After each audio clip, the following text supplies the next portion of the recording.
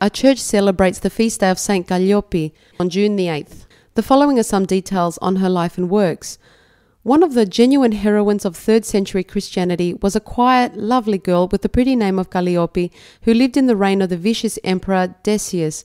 He was an extremely calloused and pompous monarch who took delight in barbarous acts, chief among which was the persecution of Christians, for whom he had a hatred-born fear of their Lord. Had Saint Kalliope been born in the 20th century, she may have been a candidate in a beauty contest, but in the 3rd century, her beauty indirectly made her a candidate for sainthood, which she won at the expense of her life. When Kalliope reached the tender age of 21, she had already passed the age at which most women of that day were married, but it was not for lack of suitors, which she had in great numbers. Her days were filled with activity, social and religious, and 21 years had come and gone seemingly unnoticed. When at the last she seemed ready for marriage, a host of suitors bellowed her for her hand. Among the would-be husbands was a pagan who would not take no for an answer. He sent word that were she to reject him in favour of another, especially a Christian, he would see to it that pagan authorities call her before them. Kalliope did not hesitate to not only deny this suitor, but made it plain that she would not marry him even if he were a Christian, a conversion which would have been highly unlikely as well as useless. The threat to her life was carried out, and though the use of false rumour and accusation, she was brought to trial before the magistrate.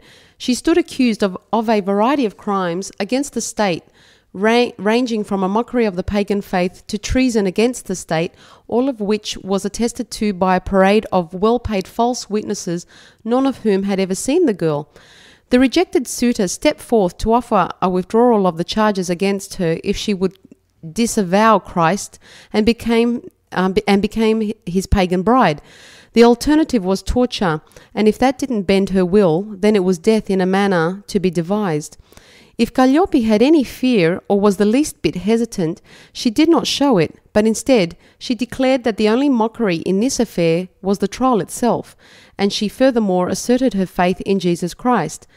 That was enough to seal her fate, and she was led off to prison, a far cry from the comfort of her home with her loving parents. The deadly game had begun, and the gentle Christian girl had to know the helplessness which leads to terror and which in turn weakens the will. But she gave no indication that she would recant. She was then put to the cruelest of tortures. Taken to a public square, she was bound to a post and mercilessly flogged until her clothing and flesh were in tatters. Her beautiful face was scarred with branding irons, and salt poured into her open wounds, and while the breath of life was still within her, she was told to disavow Christ.